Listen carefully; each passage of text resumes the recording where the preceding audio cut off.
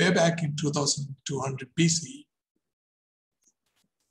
and the advent of what you call it, Chalcolithic period, what they say. That means from Stone Age to you are entering the stage of the metal. That is when they found the fish hooks, 2200 BC. But they don't know how to, they know how to harvest fish, but not the processing aspect of it. Coming to the maybe 16th century, one of the French physicians who was there in India, Barney, he worked in Mughal time, the fourth son of Shah Jahan. Why I'm giving example here is, he wrote something very, very important comment about the Indian condition those days. There are so many ways to come to India, but there is no way to go back. That means there are plenty of things in which included fish. Again, coming back to the talk of Dr. Salim, what he told about the digitization and all. Recent article, it says, during black magic time of those days, the whole day effort could harvest only 5 bushels of food grains. But as of today, because of the mechanization and everything, 30,000 bushels can be harvested. Why I'm giving example here is, basically the pandemic we could overcome just because of the science and technology development. Within 1 year, we could isolate the virus, purify, characterize, and then on top of it, our scientist colleagues, they come out with the vaccines. This is not the case way back in 13th century, where the black magic, if the farmers go to the agriculture field, they contact the disease. If they don't go, they starve to death.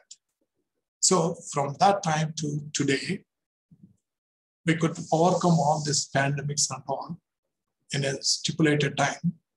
So coming back to the antibacterial resistance, how it became a major threat.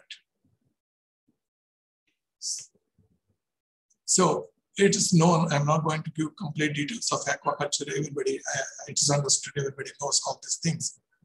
So the major thing is the projections are by 2030, we need to double the production. Again, the population of the world from 7.5 billion is going to be 10 billions by 2050, right? So unless we production is increased and the productivity, both are different things. They increase to substantial level to meet the nutritional requirements of the country, food and nutritional requirements of the country and in particular world in general. It is not possible in unit time and space. That unit time is 2050. So coming back to the fisheries, this is the only one sector in which it can take care. I will show you the coming slides. The major thing is why if we use, unlike in terrestrial animals, when we use the antibiotics or antimicrobials in case of fish, the second part of the slide, it indicates the fish cannot metabolize. What does it mean? 75% nearly of it will go waste. Go waste means it will go lie on the pond that result in the development of antimicrobial resistance. So why we are using that part, I'm going to come and discuss in brief. So low and middle income countries, especially in the absence of any technology or something like that, the cure-all, that is the basis for using the antimicrobials. And there is no alternative other than increasing the productivity or production to meet these strategies to compensate the weakness. They are going for the antimicrobials. This slide, what I want to show here is, this is one technology. I'm sorry. If you just see this slide, aquaculture is the one sector compared with the chicken, eggs, pig, or human beings, or cattle, or milk. Aquaculture is the only technology that has shown a tremendous progress last 50 years. Again, some of the speakers, what they said is, in case of marine sector, the catches are coming down. Imagine way back in 1950s, where it is 71.1% is the marine catches, whereas in cultured, we are getting only 29.9. But in 50 years course of time, it has changed. It become completely reversed. Your whole total production of the fish, 71.1% coming from the aquaculture, and the remaining 29% you are getting from the marine. The major aspect here is in India, of course, I'll give you an example. The total fish scenario of finance point of view, it is 1 trillion rupees per year. It is 1 trillion, I repeat, 1 trillion rupees. Apart from $7 billion worth export, the domestic consumption, again, I will tell you, we are not giving much importance about the quality and safety point of view. But the thing is, this is going to be, by 2024, double, 2 trillion rupees worth. It is very much possible within this stipulated time. Unfortunately, the major aspect is the fish we consume, it's always sold on the roadside of this 1 trillion rupees. And the footwear we purchase always from the air-conditioned place. There need to be some paradigm shift. So this is one of the experiments why we are concentrating again on the AMR thing is Professor Roy Kishoni, when he carried out the experiments, it is available in the net also. It's difficult to show that what you call the video. What I want to tell you here is, in a 11-day span of time, when they used a big plate, within 11 days, the 1,000-fold increase in the AMR resistance took place. The bacteria, they developed complete resistance by 1,000-fold. That's very, very important and important finding. So what are the things you can come across? The potential routes of what you call transmission of AMR. Of course, this most of you people have seen it. I just want to give you an example of you can see the, what you call the number 8, the flight also shown. Just imagine, of course, way back in 2017, when they tried, among the 9,728 flights, in a given time, they are on the air. And they were carrying 1,270,406 people. In other words, in given time, 1.2 million odd, they are in the air. Are they going to be in the air for a long time? No. They're going to keep moving between the countries, between the continents in a shorter span of time. In other words, your antigen movement, if possible, the AMR also being carried out from one place to other. And there are so many examples out here I have given. Because of time constraint, I'm not going to deal with completely. I hope the people, who are attending, they're able to get the picture out of it. So what are the factors? If we understand the factors that are responsible for this, we can definitely have the controlling, the contributing factors we understand, we can develop the control measures. So these factors, basically, they can be broadly classified as research level, farm level, fund level, industry level, practicing level, and regulatory level. Basically, these are the factors. Once we understand them, it's easy to develop the control measures. Of course, you have the intrinsic resistance and acquired resistance. We talk in terms of bacteria out here. Again, they have natural traits, species of genus, species, and inherently structural or functional characteristics of the bacteria to tolerate. For example, you have vertical transmission and you have horizontal transmission, especially the horizontal part of it that goes for transformation, transduction, and conjugation. Sometimes the other one is the vertical is the mutation. So what makes these aquaculturists to go for the antibiotic usage? One is the economic factors, the individual factors, the operational and governance factors. So as I have shown in the second slide, lack of affordable and practical alternatives to antibiotics such as vaccines. Other thing is easy accessibility. Again, I just gave one example. In the United States, if you go to a shop, if you ask for antibiotic, they will not give you without prescription. But you can get the gun very easily. That's a different aspect. But in India, you can very easily get antibiotic, but not the ammunition and gun unless you have a license. So the fact is, These are some economic factors. The other individual factors, this lack of awareness, what could the impact of this one? Coming back to the operational and governance factors, that includes high disease burden, inadequate diagnostic capacity. Again, we'll be dealing with this in the coming few minutes. That's why I'm not going in deep. So other thing is enforcement. There is no law that exists that can contain or stop the individual to go for it. Then there are plausible hotspots for emergence of antimicrobial resistance bacteria or the genes. The water they use, it can be contaminated, or production of early life stages. For example, broodstock, the hatchery, when they're transporting through the waters, the water they may use the antibiotic, or the broodstock level. In all cases, they can play a very, very important role in the development of AMR. And the grow stages, what I have told you just now, the introduction of water contaminated with antibiotic residues and antibacterial resistant bacteria, antibiotic resistant bacteria from the environment you get, a long time exposure during the transportation, and cumulative effect of these antibiotics of the earliest stages which we use for production. And during the harvesting time, possibly in liquid, during transport of live animals, that can encourage the emergence of this thing. The consumption pattern, again, contaminated food by especially human biota, or in agriculture, the water, runoff water that is coming, it's contaminated, the wastewater. It so happens, like Dr. Vijayan also told in the beginning, about the possible contamination of these waters. One person's inlet is other person's outlet. If the inlet is contaminated, it keeps on going.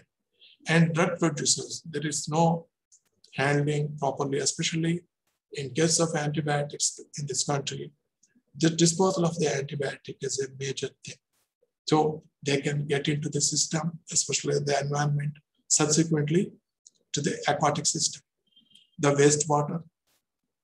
But all the potential interventions, again, improved hygiene and biosecurity, use of specific pathogen-free stock, that we're going to talk again, the development of breeds and so on and so forth.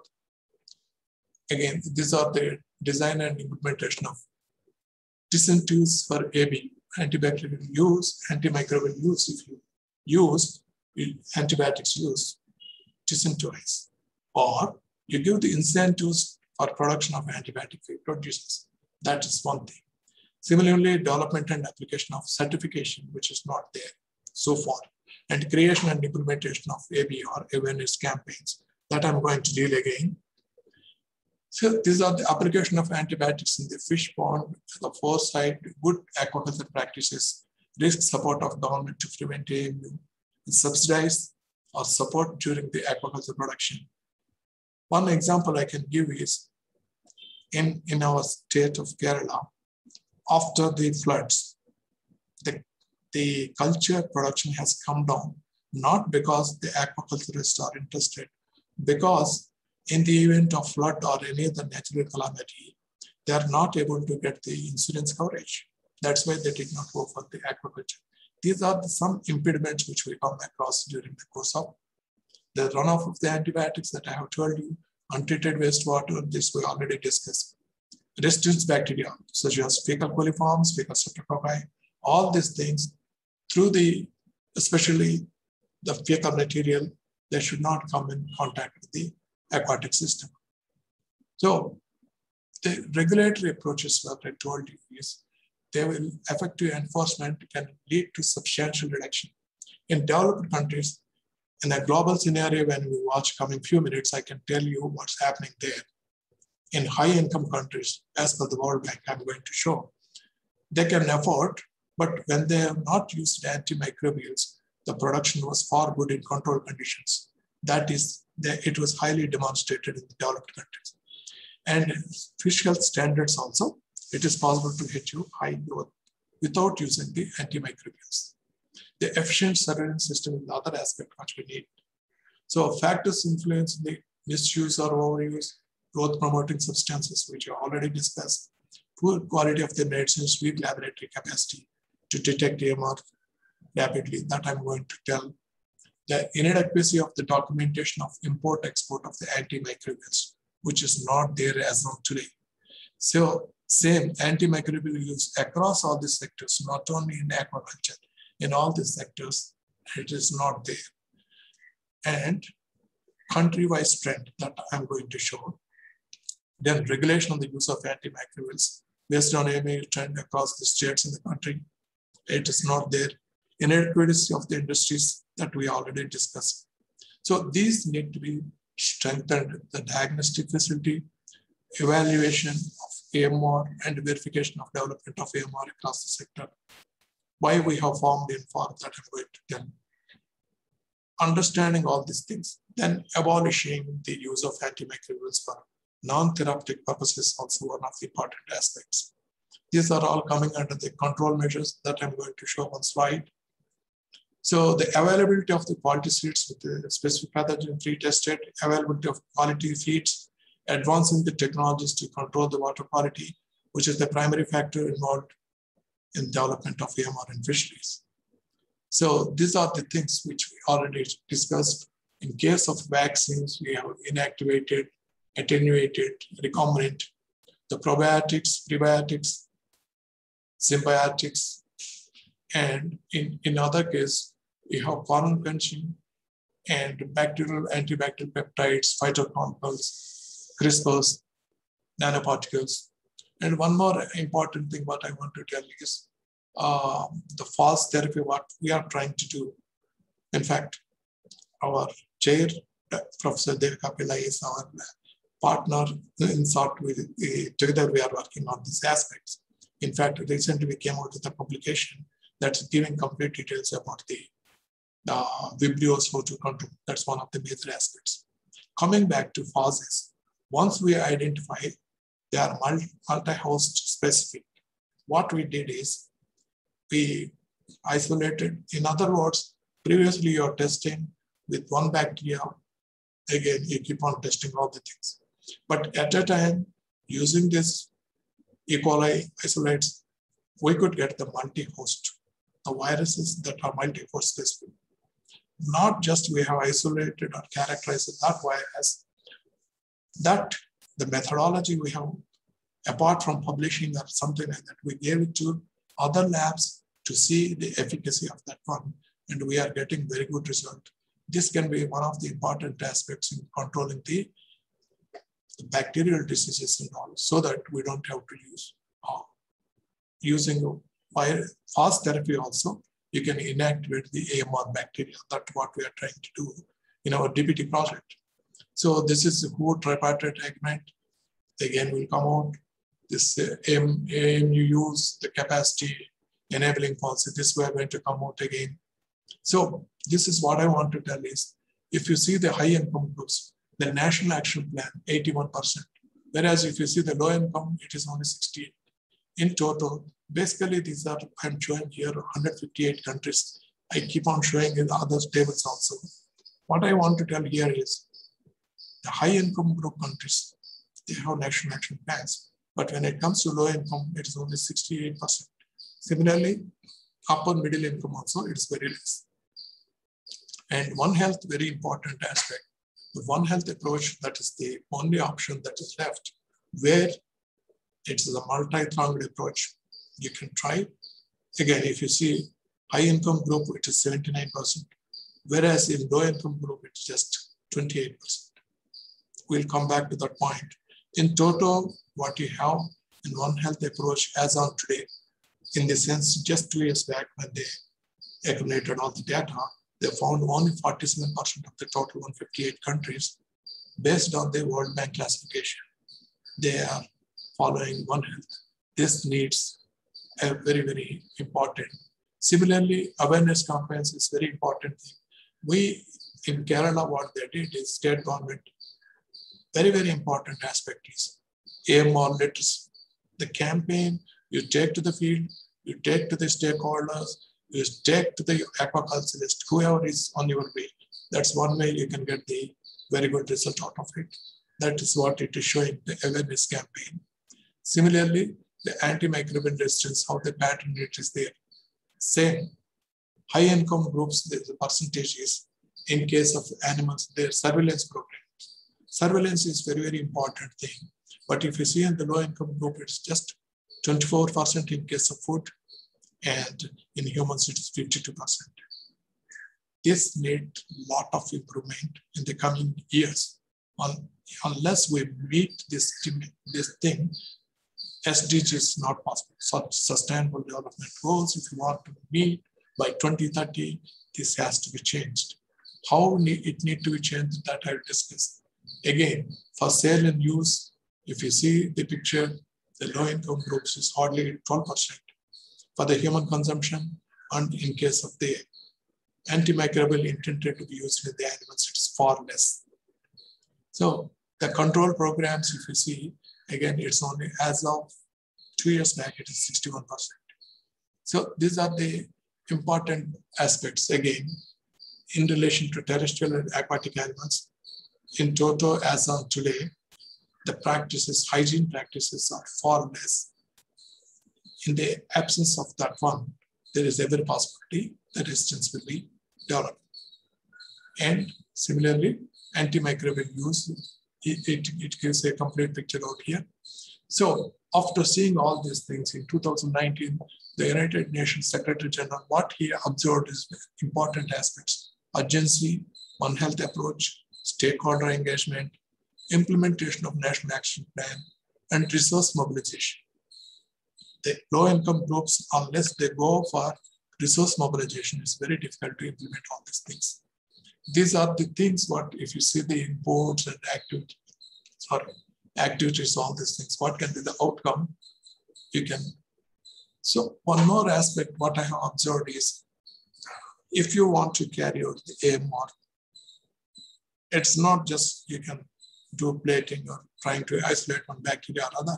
What is more important is you need to have the standard operation procedures that we have developed in due course of time. What is the scope? What is the definition and abbreviations? Infrastructure, biosafety requirements, personnel requirements, sampling, isolation and identification of a specific organism, phenotypic determination of AMR, genotypic determination of AMR, guiding standard for interpretation, QC strains. All these things are very, very important things. Unless you develop based on the SOP, the data, that cannot be used. So the other words, what in India, what we did so far, we have developed the INFOR. It's a technical program of ICR. We are employing, of course, implementing with the help of FAO, USAID. This is to document AMR in different production systems, describe the spread of resistance and all, identify the trends. Our aim is to formulate the strategies here. And what is it is, as of now, 18 organizations are there, 15 of ICR, 3 state departments, total 20 centers across the country we are operating. That includes live, 9 from the fisheries and 11 from the livestock. So our vision is to undertake the surveillance of AMR in target to quantity its burden, quantifying the burden, whatever, and monitor the spatial and temporal trends of AMR in India, improve awareness. So we are also partnered with the Kerala is the first state in the country, state action plan, antimicrobial resistance state action plan. Then whether it is in devising a system to train the people or build the capacity, or the surveillance in the fisheries, that includes in the hospitals, whatever it is, and also in the water bodies, especially. We are carrying out in taking into consideration the state needs. This is a very important aspect. And one more thing is, we are concentrating basically on a particular pathogen, but we left that concept way back 4 or 5 years back. We come out with a project. One of my colleagues, Dr. Nilwan, is going to present a paper. Apart from the Salmonella or Vibrios or something like that, we are looking for the pathogens. Not pathogens are emerging and re-emerging kind. What does it mean? They are also pathogenic to fish, aquaculture pathogens, and they are also pathogenic to human beings. That is one thing we are concentrating. And my other colleague, Mr. Ranjit, again, all the times we concentrate on the pathogenic bacteria. You get a good result, that's good, you can publish the papers. But the AMR is not confined to only the pathogenic bacteria. They are everywhere. So if you take the heterotrophic bacteria, you get a complete picture that he is going to present now. Thank you very much. That's all. Thank you.